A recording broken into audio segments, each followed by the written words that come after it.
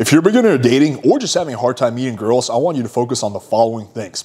Number one, go to a high-end barber shop and get a fresh cut. Ask them for what they recommend. It's probably going to be a skin fade or whatever they think works really best with the shape of your head. Number two, start going to the gym and lifting heavy things.